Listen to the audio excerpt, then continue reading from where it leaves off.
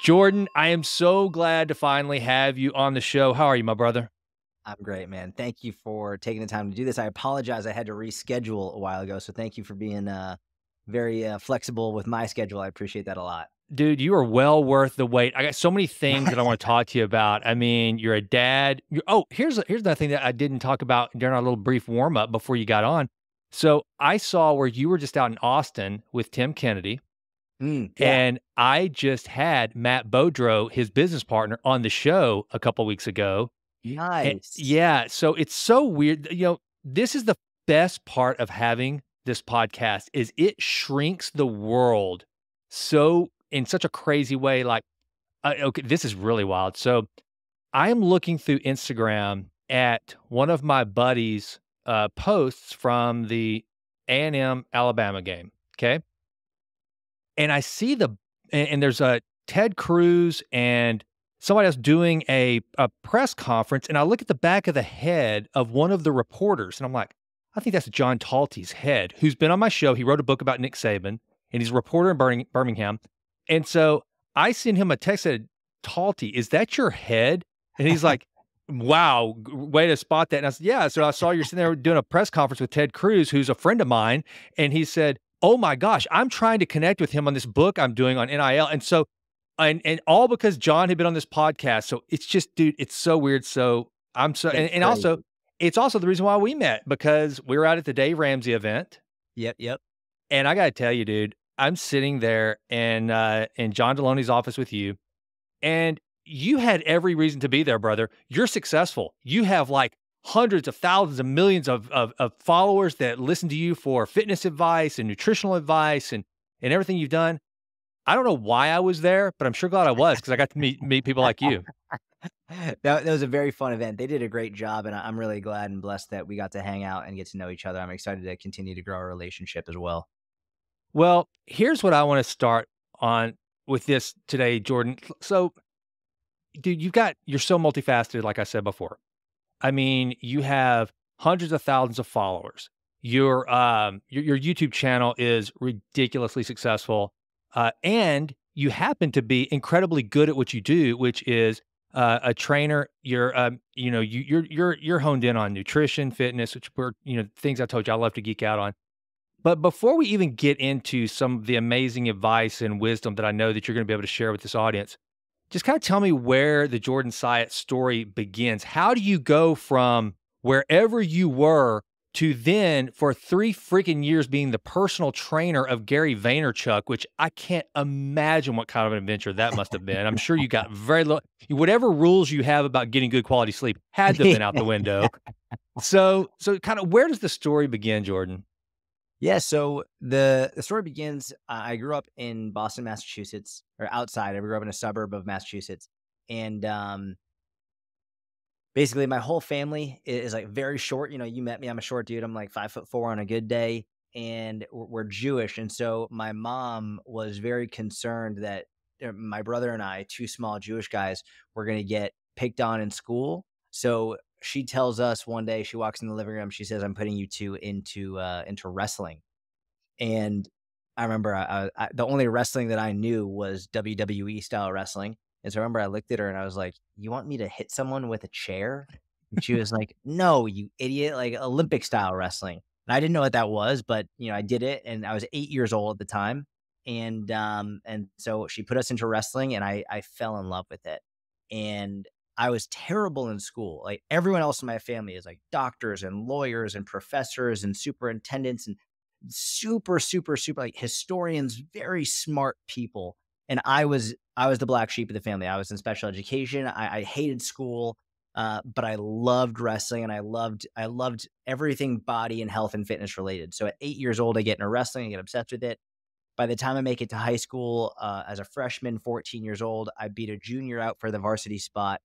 And at 14, going up against mainly juniors and seniors on varsity, they're like 16, 17, 18 years old. My technique was good because I'd been wrestling for a long time, but my strength wasn't where it needed to be. So I wrote an email to a gym a couple towns over from me, a town called Newton, Massachusetts. And I just said, "Listen, I'll take the trash out. I'll clean the floors. I'll do anything you need me to do. Just like let me come and learn from you." And I was so blessed because number one, they said yes, they let me come and learn from them. And I interned with them starting from 14 years old. And also, they were incredibly science based. So, from 14 years old, I get thrust into the very science based fitness industry, learning from some of the titans in the fitness industry: Dan John, Pavel Tsatsouline, Eric Cressy, Mike Robertson, Joel Jamieson, some of the most amazing, amazing, amazing names in strength and conditioning and fitness for since time immemorial. And so that's when I got started, and I was obsessed ever since. I knew that's all I wanted to do. My first ever client was when I was 16. So I started interning at this gym when I was 14, and I started teaching group classes and doing things over the first couple of years, but they didn't give me my first one-on-one client until I was 16. And his name was Fred. He was like 68 years old, and his only goal was to be able to pick up his grandson without his shoulders hurting. He had rotator cuff issues. And when I was like 16 at this point, my goals were always like look good naked and be a good wrestler. That's all I cared about because I was a teenager and that's all I thought about. So for my first client to say like I don't care if I have a six pack, I don't care, like I just want to be able to pick up my grandson without hurting myself. In that moment, that's when I knew this is really what I wanted to do because I got more excited to help Fred achieve his goals than I was about me achieving my goals. And I spent so much time learning about the shoulder, learning, understanding the shoulder complex, understanding the joint, understanding the movement, how to improve it, just so I could help Fred with his shoulder problems and be able to pick up his grandson. And that's what I've been doing ever since, man. I've just been a strength coach, nutrition coach, fitness coach since I was 14 years old, and I'm 32 now, and I'm just as in love with it today as I was then. It's kinda crazy, dude, because at 32 years old, you have lived a lifetime of adventure, it seems like. I mean, just that you're just crushing it at such a young age. Now, so I gotta ask, the whole deal with Gary Vaynerchuk. I mean, Yep. and I know serendipity usually plays a role in almost everybody's lives, but I just I can't even fathom how did that come how did he find you? Did you seek him out? And then somehow, Jordan, if because you are so prevalent in the social media space, I mean, I gotta believe that you have looked that's a big way you have built your business, right? Were you on your way to doing that before Gary? After? Was he a mentor? Kinda how did that relationship begin? Yeah. So the way that worked is I started making content in July of 2011. So that's a little over 12 years ago now. And Gary was a huge influence of mine. I read his books. I was a follower of his. I was obsessed with him. And I started making content. I made my first website from my dorm room at University of Delaware. And I didn't know an online business was possible. I just knew I wanted to start writing articles to help people.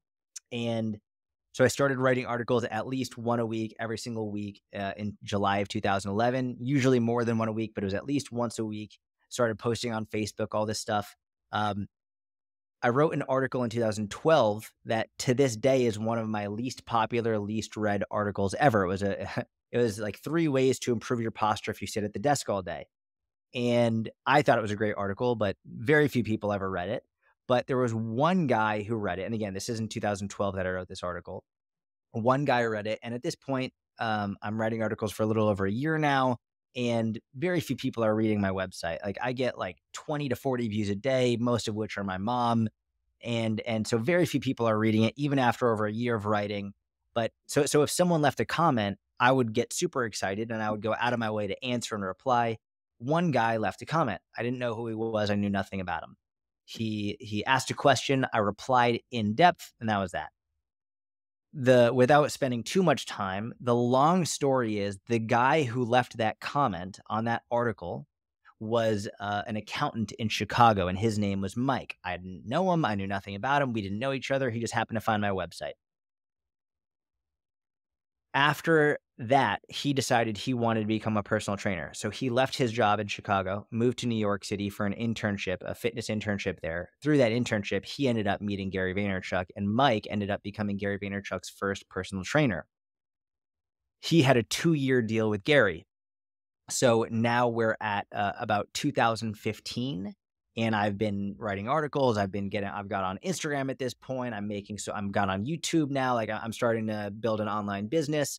And I actually moved to Israel because my business was online at this point. So I was living in Israel. I was just like chilling. I was living my best life. I was coaching people online. Everything was online. And all of a sudden I get basically a call from this guy, Mike, being like, hey, and I don't know this is the same Mike from this article in 2012. I have no clue. We haven't kept in touch. And basically he says, how would you like to coach Gary Vaynerchuk? And I thought it was bullshit. I was like, there's no way. Like, there's no way I'm gonna like this guy is for real. Who is this guy? And it turns out he's Gary Vaynerchuk's current coach. He had a 2-year deal. And once their 2 years was up, Gary said, do you want to keep coaching me? And like you alluded to, coaching Gary is you don't get sleep. It's insanely busy. It's nonstop. And Mike said, I think I've had enough. So he was looking for a new coach. And Gary had a lot of postural problems. He had a lot of pain issues. So Mike said, I think I know a guy.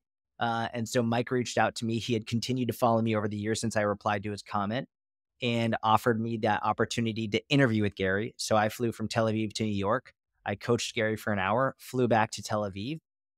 This is in March of 2016 now. And I don't hear anything for 6 weeks. So I believe it was the first or second week of April 2016. I get a text message from an unknown number. I'm at my family's house in Haifa, the north of Israel. And the text just says, are you ready? Now, keep in mind, I went to Coach Gary for that hour in March. I haven't heard anything since. I assumed I didn't get the job. So I just reply and I say, who the fuck is this? Because I have no idea who it is. And I get a text message from that same number, a shirtless picture of Gary flexing. And that's how I found out I got the job. And I was like, oh my God, I'm so sorry, Gary. I had no idea that was you. Da, da, da. And he didn't even reply. And then I moved to New York City a week later and I coached him every single day for 3 years straight from June 1st, 2016 to June 1st, 2019. Wherever Gary was, I was, whether it was Hong Kong, Los Angeles, Amsterdam, New York City, Nashville, Tennessee, all over the world, all over. We traveled more than we were in New York, but it was devastatingly difficult for 3 years, but it was worth it. And Gary, it's funny when people ask, like, did I learn about social media? The most that I learned about social media from Gary was that you just got to make a lot of really good content. There were no hacks. There wasn't like, all right, these are the hashtags you use, or these are the types of content you make. It was just post more and make it really good. And going back to your original question, how did I get that opportunity? It really stems from an article I wrote in 2012 that very few people liked, very few people read. I just ended up replying to the right comment at the right time from the right person. And because I was trying to do the right thing. And I continued to build my audience and build my social media so that guy could continue to follow me. So Gary's whole thesis of make content over and over and over again, you never know which piece of content's going to change your life forever, is how I got the job coaching Gary. So I think it's an incredible point, because one of the things that I try to tell people is you've just got to put yourself in the arena before anybody's ever going to see you, right? And so talk to I don't care if it is another accountant out there that's trying to grow their business and they think maybe social media is the way, or it's another trainer that these two that so there's some other random accountant out there and some up and coming trainer, how they get together. How important has it been for you to just exercise that self-discipline of, I'm gonna write the article even when I don't wanna write the article. I'm gonna, even if Mhm. I have nothing at the top of mind, I'm gonna find something to write about. I'm just gonna keep putting it out and putting it out. And then it sounds to me like you already obviously had that mindset, Jordan, before you ever met Gary to begin with. Just, I gotta just be out there. So for Mhm. someone that right now, let's say you're coaching someone on, I'm not just wanting to be a fashion blogger and I don't need the fame and celebrity, but I truly have a business and I want to leverage the power of social media to get my message out there and attract the type of people that I want to interact with. What do you say to that person? Yeah, it's a great question. For me, I was very blessed and I've been consistently blessed in so many ways. But when I started my website and I started posting online, it was in July of 2011. And this is before Instagram existed. And it was before I knew an online business was possible. The reason I wanted to make the website and write articles was because I wanted to help people and I was super passionate about what I was doing. And that for me, I think is one of my greatest blessings, because if I got into the online space from the beginning thinking, oh, I'm going to get rich from this, or I should be making money from this, I think I would have gotten discouraged very early on because for the first 2 years, very few people saw my stuff. I didn't make any money for the first 2 years. Like I didn't get clients. I had no idea it was possible. I was doing it because I loved it. And I was writing articles every week because I enjoyed the process of writing articles. I enjoyed the process of learning. I enjoyed getting better and learning more from doing it. So I think the major thing here is I didn't get into this to make money. There's nothing wrong with making money. Like making money allows you to be more generous. It allows you to, I think, in many ways, impact more people, give more to charity, there, support your family, support your friends. There's so many wonderful things about it. But from what I've seen and from my own experience, whenever my focus has been post to make more money, my anxiety goes up and the enjoyment for the process goes down. But when my goal is post to help people because I enjoy doing this, then I also make more money. I enjoy it more and my anxiety goes down. So for me, it's I'm just going to post all the time because I love doing it. And even right now, like as you can see with everything going on in Israel, and obviously I lived in Israel, I have family in Israel. Like I'm still posting, even with all the crazy stuff in the world that's going on there right now. I'm still posting because it's what I love to do. Like this is what I love. So that for me is the number one thing. And as long as you're consistent, you keep posting. Same thing with fitness. It's like, listen, if you really want to lose fat, like get your nutrition in check. Make sure you're getting your steps in. Make sure you're getting your sleep. It's the boring stuff that you do over and over and over and over again that's really going to have the biggest difference. It's not what supplements you take. It's not like the getting in the ice bath that's going to make the biggest difference in your fat loss journey. It's going to be, are you eating right? Are you sleeping well? Are you getting your protein, getting your fiber? Are you getting your workouts in? Like that's it. That's the 98% of it. The rest, like the extra 2%, like it's small minutia that won't have that big of a difference. It won't make a difference at all if you're not doing the big blocks. So do it because you love it. And I think from that perspective or from that point, if as long as you're doing it because you love it, the good things will come to you and to the people you're trying to help. It's kind of how my podcast took a turn. It started out as a business podcast when it was the Texas Titan podcast for the first 2 years that I had this show, and I just got bored with business, to be honest with you. I mean, I have an entrepreneurial background. I bought and sold businesses, and that's part of my identity. But where I got really passionate was not only getting myself optimized and with regard to health, trying to my best to just when I found the joy of being really healthy and Mhm. and just the natural high you can give yourself whenever you understand how to tap into those neurochemicals and then just when it started, I got older and I wanted to, like it's interesting that you mentioned that Fred wanted to be able to pick up his grandkids and not without his shoulders hurting because that's one of the things that Peter Attia talks about all the time whenever he's getting Mhm. ready for his octogenarian or not octogenarian but his centenarian decathlon is one of the metrics is to be able to pick up my kid, whenever I'm old or my grandkids.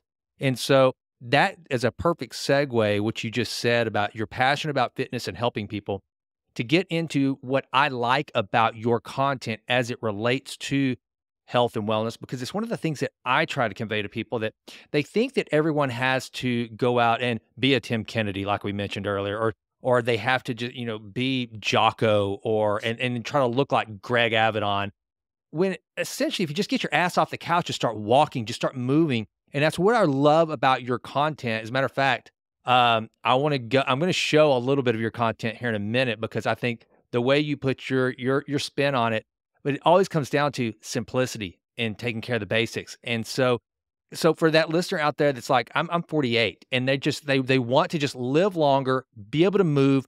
Kind of what are some of the benchmarks they should be looking for? What are some things that they need to be doing? I don't even want to say every day, every week, but just on a regular basis. If they wanted to take up training, but they're scared to death about Mhm. subscribing to Syatt Fitness or going to a gym, but they know they need to get something in order. Where do you start that person on their fitness journey, man? Yeah, it's a great question. Um, it's funny. It's gonna sound so simple. People are gonna be like, "There's no way that it works," but it's the truth. And the reality is, what I'm gonna say, there's nothing to sell. This is just fact. Like, there's no program to sell. This is just the truth. It's not. It's not a fancy supplement. It's not an expensive tool. It's just everything that you can do directly from your home. So number one, and I battled with this for years. Like, what's the number one most important thing? I used to start with nutrition, and I realized the reason I've moved away from nutrition, not because it's not important. Nutrition is unbelievably important. But what I'm talking about, the most important thing that anyone can do from the very beginning, the reason I switched from nutrition is because if we look at the longest living populations in the world, we've got Okinawa on that list. We've got Italy on that list. We've got Switzerland on that list, like top 10 longest living populations in the world. Each of these populations has radically different dietary protocols, whether it's Okinawa, Japan, whether it's Italy, whether it's Switzerland, very different focuses and emphasis. And what's important to recognize about that is that what it shows is that you can eat a variety of different foods and still be very healthy and live a very long life, as long as your total calories are in check, and you're still eating the right amount. Your body fat levels are in check. You have enough muscle and lean mass. So nutrition I put second, because I think the first thing that someone should start with is walking. And the reality is, when we look at populations across the world, the longest living populations, the ones like I just said, and many, many more, the most common denominator is walking. It's activity. We see people who walk the most are the healthiest and they live the longest. And there's no debating that. It's funny also, like I come from a powerlifting background, a wrestling background, jiu-jitsu background. I've been an athlete my whole life. But if there was only one exercise that I could choose for the rest of my life, it would be walking, because it's without question the most important from a longevity perspective. Obviously, strength training is incredibly important as well. Obviously, there are super important benefits to mobility as well. But there's no question that walking has the greatest impact on long-term health. There's no debating it, just based on all of the research that we have and across a number of populations, whether it's in controlled trials, epidemiological research, they all point to walking being number one. And the great part is that the vast majority of people can do it. You don't need to go to a gym for it. You don't need extra money to do it. As long as you can stand on your 2 feet, you can go on a walk. And if you can't walk for whatever reason, you can bike, you can swim, you can row. It's movement. The reason I say walking is because that's what's measured. It's a very easy thing to measure in studies and across populations. But if someone has an issue where they can't actually walk, it's just movement. It's daily movement in whatever capacity that means. It's one of the reasons why, like, and I have nothing against ice baths, like they're fine, but it's funny. Like I see a lot of people promoting the ice baths, and again, it's fine if you want to do it. But if we're looking at from a health perspective, what's better, sitting in an ice bath for 3 minutes or going on a walk? Like walking is like, number one, it's way more comfortable. It's in a lot of people are buying these $20,000 ice bath things. It's like, if you want to, great, but you're going to get way more health benefits from just getting the fuck up and moving and going on a walk. And I love sauna, a huge fan of saunas, and I'll do an ice bath here and there, but it's funny for me. The reason ice baths have made such a big a splash, no pun intended, is because people want to go viral. People want their content to go nuts. And so when they post about this crazy, difficult thing, people are more likely to watch. People don't want to watch someone go on a fucking walk. Is it not exciting? So people will find things in order to go viral, and then they will make more content around it. Walking is number one, without question. Number two, then we can get into nutrition. And then I think the three major things were nutrition. Number one is your total calories need to be in check. Total calories are going to dictate how much body fat you have. Once your body fat is in check and that's at a healthy level, that's going to diminish your risk of so many issues. It's going to improve your health dramatically, not just your physical health, but mental, emotional health as well. There's a huge group of people saying body fat doesn't matter, and they're fucking liars, and they've blinded themselves. Body fat is the greatest predictor of long-term health. So nutrition is the number one thing you can do to improve that. So keep your calories in check, number one. And then I would say 2 and 3, which are tied, is protein and fiber. You want to make sure you're getting enough protein every day, and you want to make sure you're getting enough fiber every day. I think for those of us like you and me who are very interested in nutrition, most of the people nowadays have really increased their protein intake. We can see it across marketing. We can see it like you go into a 7-Eleven, a CVS, a Walgreens, you can see all these protein rich supplements now. All these foods have like high protein options. Protein, thank goodness, has really become a major emphasis across at least the United States. It's not the same across other countries. It's become huge. What has fallen by the wayside is fiber. And there's a lot of reasons for this, but it's very dangerous that people are not getting enough fiber. I guarantee you, I have unfortunately I have some friends who are experts in colon health, in prostate health and specifically in relation to cancer. And one of the major things that they're seeing, and I don't know if you've heard of it, but what we're seeing is men are being asked to get their colonoscopies earlier and earlier and Absolutely. earlier, get their prostates checked earlier and earlier because the rates of cancer are rising. And what my colleagues and friends who are in the cancer realm of those specific topics are saying it is largely due to decreased fiber intake. And so we need to make sure people are getting their calories in check, protein and fiber, not one or either. It's like it's all of those. Those are the three most important things. And if we combine walking with those three, like you're pretty good. One of the things too, Jordan, that I read a study a while back where they took these, they were hotel housekeepers, most of which, when they asked, did they get enough daily or weekly, whatever it was, exercise, and most of them all said no. And then they told them that, well, they educated these housekeepers on the fact that most of the work that they were doing met the actual Yes. metrics for getting enough. And just by them understanding that, oh, so I'm actually getting exercise in my job, markers on their health and their blood work changed dramatically in ways that just didn't even make sense. They couldn't really explain it other than they now looked at their job as getting some exercise. And so that's what I always love to tell people. Like, for example, me, I probably right now, I don't know if you've seen on Instagram, but I'm doing this 8 weeks to SEAL Fit, Mark Divine's Yes. program, Yeah. Yeah. just for the pure hell of it. I'm not going to SEAL Fit. I'm sure as hell not going to Buds, but I'm like, I wanted to. I really like to program everything, and so I do a Ben Greenfield thing that Yeah. that's just kind of my standard. And then, but like this morning, because I've been going at it, I do I work out twice a day, morning and afternoon, every day. A lot of cardio in there as it makes sense.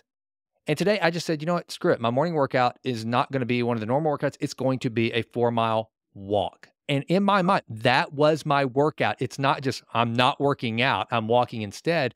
And that's the thing too that a lot of people need to understand. Now, talking about nutrition, because I think this is so important. Fiber and protein. So to that listener that's out there, they just heard this, they're like, okay, Jordan, I believe you, Jason trusts you, so I trust you. Where do they get the protein and Mhm. the fiber? Where's the best place to get that? Yeah. So, um, I'll start with protein. It's so simple, and again, like thank God there's been a huge surge of people promoting more protein. So, any it's so simple. Chicken, turkey, uh, any type of fish, Greek yogurt, cottage cheese, eggs, steak. These are all amazing sources of protein. If anyone happens to be plant based, vegan, whatever, tempeh, tofu, seitan, beans. These are also great sources as well. But generally, I prefer the whole food options, the ones that I first listed: chicken, turkey, fish, eggs, steak. These are all amazing options. Greek yogurt, cottage cheese are the things that I have every day as well. So protein is relatively easy, and if you want to have protein powders, they're great. Like I have protein powders as well. Usually 1 or 2 scoops a day. It's just quick, easy, convenient, and it tastes pretty good. And sometimes at 10 o'clock at night, I haven't hit my protein yet, and I don't want to have a fucking chicken breast, so I'll have a scoop of protein. It's not unique. It's not magical. It's just a convenient way of getting protein in. So that's protein. Fiber is also very simple, but very people don't know as much about it yet, which is ironic, just because fiber is so important for health. Um, but it's hard to market fiber. Protein is easily Yeah. marketable because, build more muscle, burn more fat. Like there's so many supplements that come with protein. Fiber, it's like Metamucil and all. It's like it's not really more marketable. But I would rather not get it from something like Metamucil. Generally, the health benefits are not as clear from that. That's actually an interesting difference that I don't think I've spoken about very much. Is the protein supplements, there are like you can get the same benefits from protein powder as you do from chicken, for example. You essentially get the same benefits, all the same amino acids, the same like similar amino acid profiles. You get the same spike in protein synthesis. So protein powder and protein from whole food, you get essentially the same benefits. There are differences in terms of satiation levels, how full you're getting, but generally the same physiological benefits. Fiber is not the same. The fiber you get from whole foods is not the same as something you get from something like Metamucil. So what I would say is the what most people will tout as the best sources of fiber are vegetables. And there are some amazing vegetables that are higher in fiber. But actually, for me, like some of the best sources of fiber are blackberries and raspberries, which have a huge amount of fiber. They have the most fiber out of any fruit. Avocado has a surprising amount of fiber. So blackberries, raspberries, avocado, all super high in fiber. Um, I would say any beans are and lentils are very high in fiber. If we look at again longest living societies, societies that eat lentils are generally far healthier. Um, we can look at other vegetables as well. Pumpkin seeds, or really any seed. Beans, nuts, and seeds are relatively high in fiber. Pumpkin seeds have a ton of fiber. Navy beans have a lot of fiber. One of my favorite cereals, it's called Bran Buds. It usually is recommended to like 75-year-old men, but like it's actually a ridiculously high fiber cereal. And every morning, what I'll do is I'll have my Bran Buds. I'll have a cup of Bran Buds with blackberries and raspberries, and then some Greek yogurt, some Oikos high protein Greek yogurt. I call it my fiber bomb. It's got like over 20 grams of fiber. It's got over 30 grams of protein, and like I'm set. And if we're looking at recommendations for how much fiber you should have, the general recommendation is women should shoot for at least 25 grams of fiber a day. Men should shoot for at least 38 grams of fiber a day. If you want to individualize it more and not make it off gender, generally speaking, about 14 grams of fiber for every 1,000 calories that you eat. So if you're having 2,000 calories, that would be about 28 grams of fiber per day. And I mean, realistically, like my breakfast has like way more than half of my daily fiber intake just in my breakfast, and cereal, Greek yogurt, and berries. And it's delicious. It tastes great, and it's very nutritious as well. So once you start prioritizing fiber and protein, you get more full, you get more nutrition, and fat loss becomes easier and health becomes more easy. And I guess for protein, I think the, FDA or whoever determines that, they say 0.8 grams of protein per pound of body weight, but would you say go a little higher than that, or is that pretty accurate? What are your thoughts on protein? Yeah, so it's actually that if we're talking about zero point 0.7 grams per pound of lean body mass, then I agree with that as a minimum. If they're doing it per grams per kilogram, I'm not a huge fan. I think that they need Okay. to increase that. Um, so generally speaking, the minimum I like to shoot for is zero point 0.7 grams per pound of lean body mass. Now, an easy way to estimate your lean body mass, because a lot of people they hear that and they're like, I don't know what the fuck that means. I don't know how to do that. Very simple. What is generally your goal weight? Like, where do you think you would be your leanest? Where would you be if you were at your leanest body weight? That is about a very good estimate of your lean body mass. So like if someone is 200 pounds and they think they'd be their leanest around 170, then like that's about your lean body mass. Usually people will be like, I think I'd be my leanest at 170. They'd actually be their leanest closer to like 155, 160. So like their lean body mass is a little bit less than what they would like, but it's a good estimate to begin with. What I've found is people who are very into fitness, like you and me, but especially as we get more towards the bodybuilder realm, they often are overeating protein to the point where it can be detrimental, and they're neglecting fiber. People who are not as much into fitness like you and me, they're under eating protein and also under eating fiber. So early on, I actually like to recommend going a little bit higher to about 1 gram per pound of lean body mass, because I like the behavioral aspect of let's try and get more so you can learn what it means to prioritize protein. From a physiological perspective, as long as you're getting zero point 0.7 grams per pound of lean body mass, you're essentially maxing out the benefits from a fat loss and muscle gain perspective. But behaviorally, it's important to understand what it means to prioritize protein. And for people who've been prioritizing carbs and fats and not protein, it's very important to make that switch early on. So starting off with 1 gram per pound of lean body mass, but knowing that zero point 0.7 is that threshold you need to hit. Look, makes a lot of sense, and then that brings us into something. Okay, so I want to take the viewer or the listener, however they're consuming this, on a little. I want to show them some of your handiwork, and I actually had this pulled up earlier, so I was a little more professional with this. But I loved your most recent uh, deal you did with regard to glucose Oh, thank because you. Yeah, no, it was awesome. About 30 days of spiking your sugar right here. So, all right. So before we even start this, Jordan, what I want to ask you is kind of what led you to do this experiment on yourself with regard to spiking your blood sugar and having sugar? Kind of what was the premise of this? Yeah, so yeah, as are you, I'm a huge fan of Peter Attia, and he's really exploded over the last, I would say, couple years, and rightfully so. I think he's been doing an amazing job. One of the things that he's been talking about is continuous glucose monitors. Now, I don't know him personally. I would love to get to know him, but this is one of the things that I don't agree with him on in terms of everybody needing to monitor their glucose. I don't want to say this from the perspective I don't know him, I've never spoken to him, but a lot of people are pushing these CGMs because they're getting an affiliate payment on the back end or they own a company about it. And it's generating an outrageous amount of it, like truly remarkable amounts of income. Now, what's going on is what, and I'm sure you've seen it on social media, is people are taking their CGMs, their continuous glucose monitors. Healthy people, not diabetics, are being like, "Hey, look, I'm gonna have oatmeal, and look how high my blood sugar spiked from having oatmeal. Oatmeal must be bad. Don't eat oatmeal." And I'm like, "Are you fucking stupid? What you just saw was your body's healthy response to eating oatmeal. That means your body is working properly. If what you saw was something different, number one, if your blood sugar didn't spike from eating oatmeal, that would be a problem.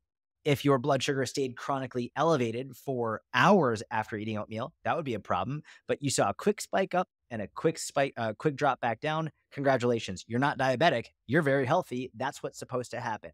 And people have equated these blood sugar spikes with something is bad, so you shouldn't eat it. Now, there are so many issues with this, but it's creating a lot of fear around food. And I've seen people do this with fruit. You know what's really funny is the number one thing over 30 days that spiked my blood sugar the most.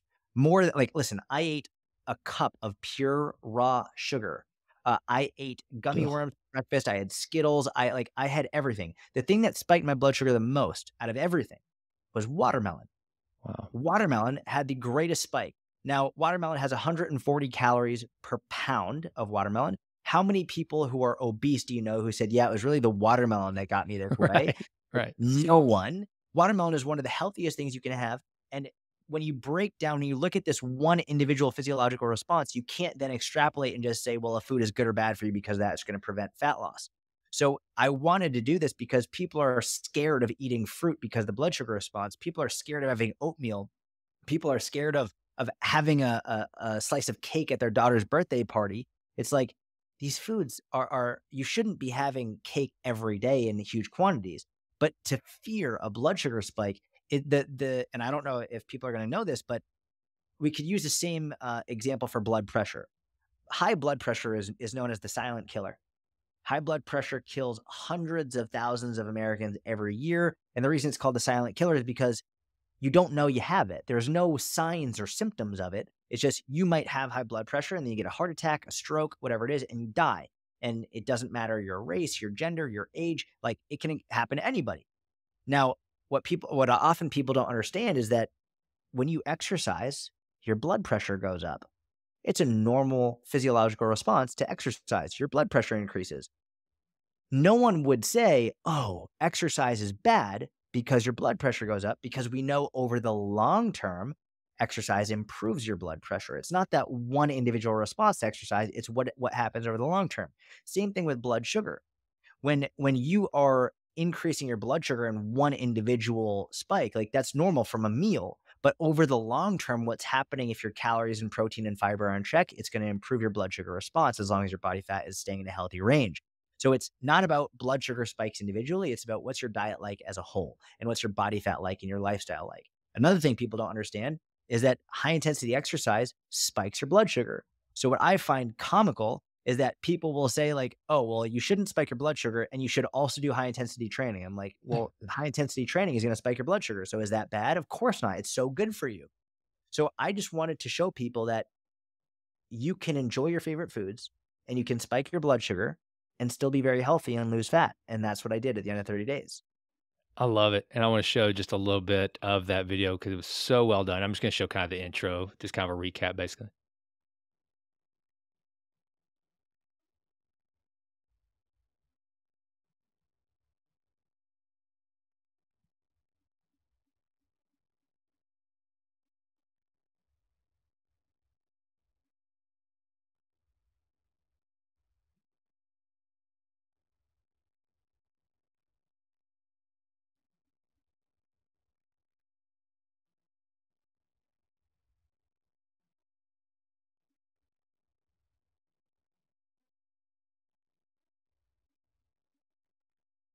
And I won't take everybody through that conversation, but it, to me, the way I liked the whole video and what you did there because you and Lane Norton, I think better than anybody, I don't wanna say you bust myths, but what you do is you take these things that people do freak out about and are so polarized on, like 0 carbs or die, 0 sugar or die, metformin or you're gonna die young, whatever, and you guys will kinda like, call bullshit on it. Lane takes the perspective of going through the actual studies and showing, yeah, you're cherry picking data, and he'll say, but did you look at the rest of the report?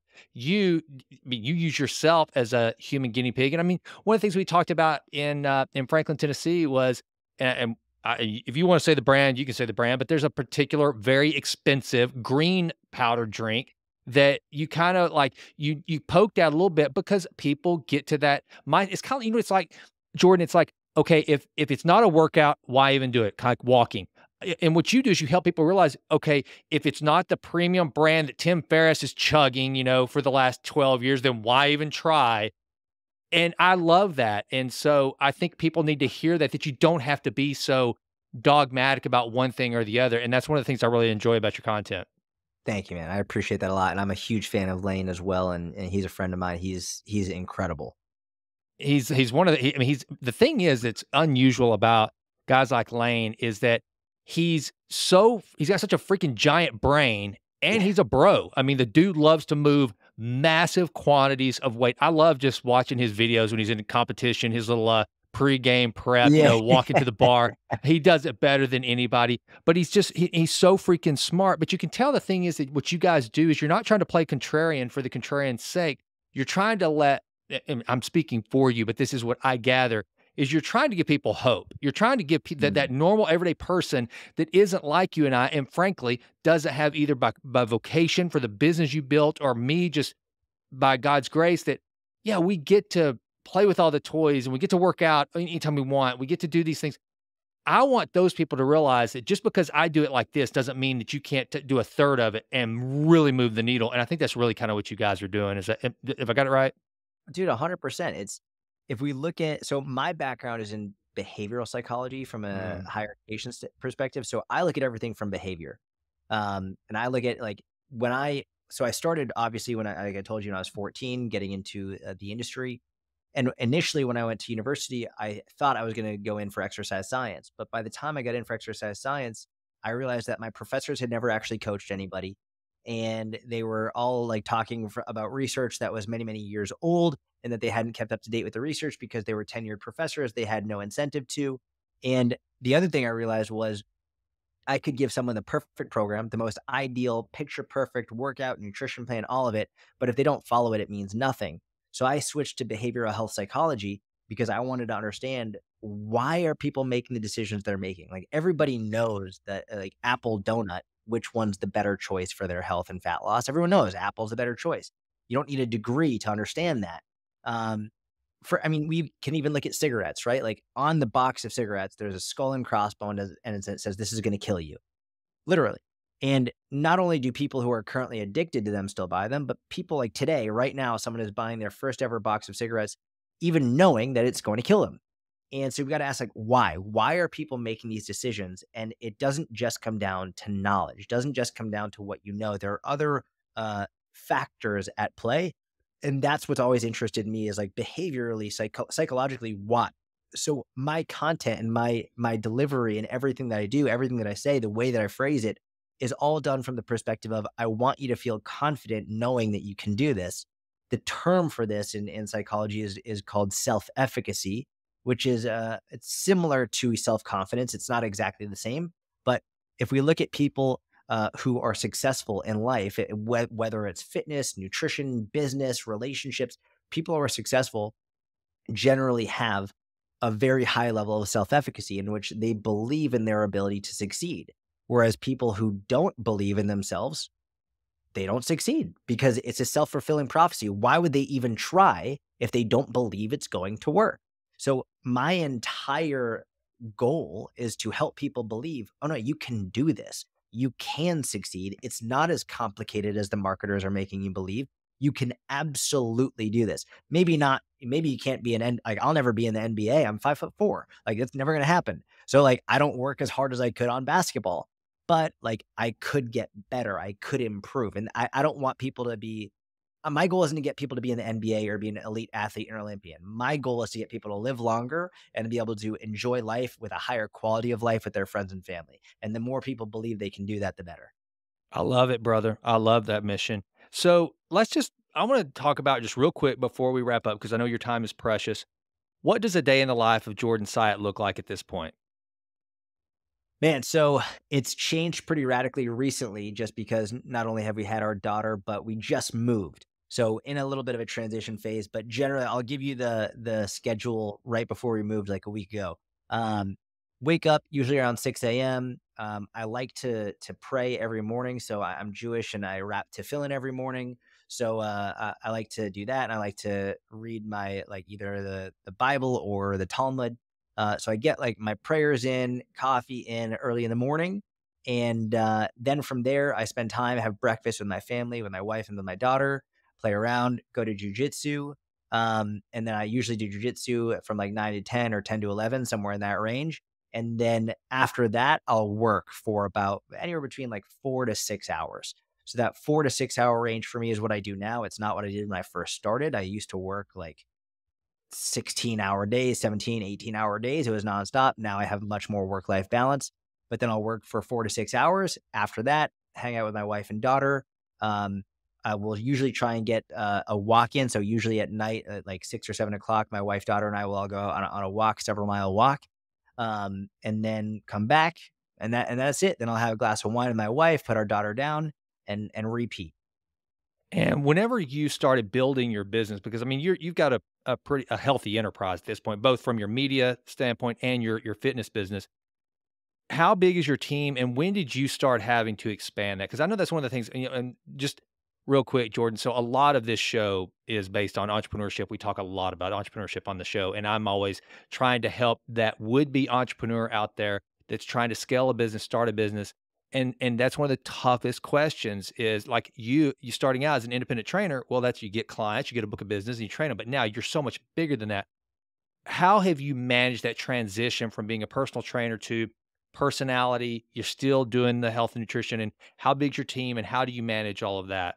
Yeah, it's a great question. It was very difficult for me. It's funny, like when people ask what I do, I still like if someone doesn't know who I am, I just say I'm a personal trainer. I've never really liked I don't like the influencer culture. I don't like the like I'm an online influencer. Like it's like I'm a personal trainer and I love what I do. Um, because of that, I've never wanted a huge team. I never wanted to be a manager of people. I just want to work with people and coach people and help people. So I was very resistant to expanding my team early on. And I still am to a degree. I like a small team of people because I don't like drama. I don't like being a manager. I just like doing what I do and having a small people that I trust, a group of people that I trust. So my first hire was my assistant, and that was in 2016, I believe. And it got to a point where I had a huge roster of online coaching clients. I was doing my one-on-ones. I was doing my membership, all of my content, emails. I was like, I can't do this anymore. So I actually took on a previous client as my assistant. And it was very difficult because I was micromanaging anything. The first thing I told her, I was like, I don't trust you looking at doing my emails. So the only thing you're allowed to do is just take out the spam emails. Like go through my email. If there's any spam, you can delete it. But that was it for like a year. And eventually she was like, you need to let me do more. Like you need to let go a little bit. And so she's been amazing. I've had her ever since. But the from a fitness perspective, a lot of coaches, what they'll do is once they can start hiring is they'll hire other coaches and then they give clients to that coach, which there's nothing wrong with that inherently. But I knew that I didn't want to run an operation in which I had other coaches beneath me for a number of reasons. Number one is because I am now responsible for what that coach does. It's all under my name, which I don't like that because I can't control what they do. And also the fitness industry is notorious for other coaches coming on, taking your clients and then leaving. And I was like, fuck that. I don't want to do that. Mm. So my route was I'll take on an assistant to help me handle more, and then from there, I wanted to grow my membership, which is much more scalable than one-on-one coaching. So I don't do one-on-one coaching anymore. Now it's fully the membership. And I have one coach who helps me with that. And she helps me with emails. She helps me with in the group setting. She helps me put things together. She helps me stay on track because it's very easy for me to get distracted. So I have my full-time assistant. I have a full-time coach that helps me inside the membership group. The major thing with her, she was also a previous client. Um, she did not want to run her own business, which was one of the major prerequisites. Is I didn't want someone who in the future wanted to run their own business. I wanted someone to feel like they were a part of my business. So then from there, I have a podcast producer, I have an app developer, I have a website developer, I have a videographer, which is probably the other main one who really helps me get more content in. But the team, the main team is my assistant and my assistant coach. And then I have these other contractors that I bring in who work very, very closely with me, and some of them full time, some of them more independent contractors on a part time basis. But it's a relatively small team. It's like, I don't know, 8 people, and, I still do a lot. I do all of the content from the perspective of no one is hitting publish on YouTube, no one is hitting publish on my podcast, no one is hitting publish on my Instagram except for me. I have a podcast producer who helps come up with ideas and who helps, edit it. I have a videographer who helps film and edit, but I have the final say, and I'm the only one interacting and engaging with people on social media. I love it, man. I think that's so helpful, and isn't it nice these days where you can buy there's so many freelancers out there. I think that we've gone to I mean, obviously, COVID lent itself to a lot of that, but you can put together a pretty sizable freelance team these days and whenever Yeah. you once couldn't. One question I wanna ask you before we go, and then make sure that I do not let you go without letting everyone know how to sign up for your app and how to get in touch with you. I want everybody to know that, but before that, what is something that so way back when you were starting, you were back at in University of Delaware, or even back whenever you were still in Massachusetts, that you thought about fitness that was religion, you were and it's you just you held tightly to it, but now you look at it and you're like, "That was the biggest bunch of crap. I've completely shifted gears on." Do you have anything like that? And if so, what is something that's completely changed in your mind on fitness, nutrition, or both? Oh, man, that my life, everything was fitness, and like, as hardcore, as strict, as rigid as you could possibly imagine. Um, I started intermittent fasting when I was either 16 or 17, and it was at the recommendation of my wrestling coach, and so this was 2006 or 2007, and I read a book by a guy named Ori Hofmeckler, who was actually in the Israeli Defense Forces, and he started intermittent fasting because that was just easiest for him when he was in the IDF, when he was on duty as an active duty military, in an active duty military. It was just easier for him to intermittent fast, and I started intermittent fasting religiously. But it was called the Warrior Diet by Ori Hofmeckler, and the way he structured it was 20 hours fasting, 4 hours feeding, and it became my religion. Like you said, it's all I would do. I would not for nothing and for nobody would I break my fast early ever. I was like, this is my fasting window. I am not eating. I'm not doing anything other. I'm fasting, and then I would binge eat for the remaining 4 hours of the day, and it actually really screwed me up mentally and emotionally, and it created a lot of disordered eating habits because I was like, I would need to eat as much as I possibly can in this 4 hour window. But I did that from probably 17 to 21 years old. And that was my religion. Now, years later, I've realized that meal frequency is entirely up to the individual. Sometimes I do intermittent fast, usually more with the 16 and 8 protocol. But if I intermittent fast, it's just because I'm not hungry for breakfast or because based on my schedule, I know I won't have time or whatever it is. Now the structure with which I eat, the frequency with which I eat is entirely built around my schedule and my personal preference. It's not I used to intermittent fast because I was told and then I believed that intermittent fasting would be better for fat loss. I was told and I believed that intermittent fasting was superior for longevity. And now years later, it wasn't. I actually looked at the science, I looked at the research, and it's very clear that intermittent fasting is not superior. It's just another tool as long as your total calories are in check. So that's just one example in which I was outrageously rigid. Another one was organic foods. I'm Jewish, but I was a Nazi when it came to organic. Like I would only eat organic, which was terrible because my family did not have much money, and I used to give my mom so much grief and guilt her a lot for not buying organic. And it wasn't until I actually started studying food sciences and understanding like how that organic world works from a marketing perspective that so much of the claims are completely manufactured. And the reality that if you want to buy organic, for example, my wife tends to buy mostly organic, even though I tell her incessantly that she doesn't need to. She just prefers it, which I think is more of a placebo in her head.